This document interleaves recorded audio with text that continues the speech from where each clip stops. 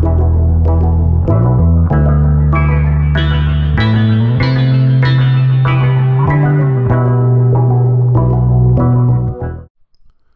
up YouTube? This your man, Big B Productions 100.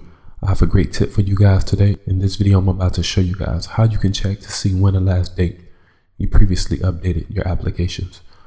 Now, in OS 10, when you normally go to the App Store and you download an app, I'm going to show you guys, which you probably already noticed, but I'm just going to show you anyway. Normally, when you download an application from the Mac App Store, you would get like these cool little sparkles around your applications, indicating that that application is new and it's updated and you just installed it on your Mac like so.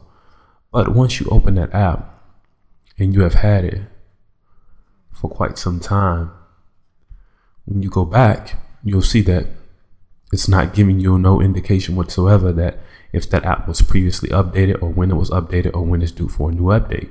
So I'm going to show you guys how you can check on your own manually to see when the last time an application was updated and when it may be time to do a new update, and you can check on your own. So first off, what you want to do is, and this is also cool for third-party applications and everything like that, you can just open up your Finder like so. Once you have your Finder open, you should be inside your applications folder. Now, what you want to do is, first you just want to change your view to column view just by clicking on the second box. Let me slide this over. Once you have done that, you can come up to where it says view. Now just show, or should I say arrange by name. Mine is already arranged by name. So now that we have that said and done, if you look here, you'll see date modified and name. Under name, you have the name of the application. Date modified is the last time that application was updated. Now you'll see here that my Adobe Creative Cloud was updated yesterday. Now, this is really cool because it gives you the information on when the last time that application was updated. My calendar, that was updated February 2nd, 2014 at 5:52 p.m. The reason why I have a lot of applications that's updated, such as my mail and my maps and everything and my messages, you're probably wondering like, wow, I didn't have an update for that yet. That's because I've just recently updated my OS 10 Mavericks to 10.9.2. Now that official update is not currently out yet to the public, but it's only out for developers for right now. So now let's just come down and look at some more stuff.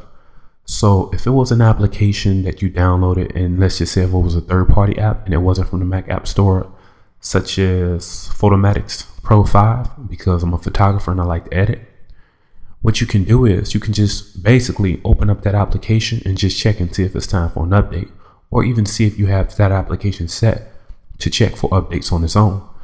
And with some applications that you download that's third-party, it doesn't give you that option. So I would just advise you to just go to that website and just go through your applications and just check them manually to see, okay, well, I downloaded this application here. Let's just say if it was BetterZip. I downloaded this, but it wasn't from the Mac App Store.